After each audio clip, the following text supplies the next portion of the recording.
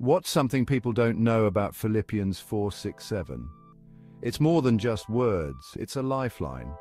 Philippians 4:6-7 says, "Do not be anxious about anything, but in everything by prayer and supplication with thanksgiving.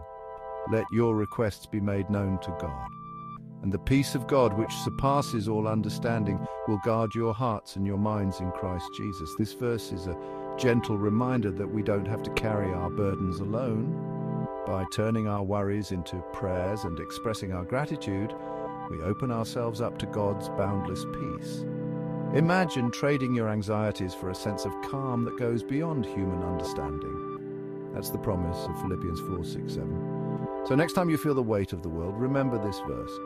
Let your heart and mind be guarded by God's peace. You're not alone, and there is always hope. Breathe in, pray, and let go. Feel the tranquility wash over you, and you've got this, and God's got you.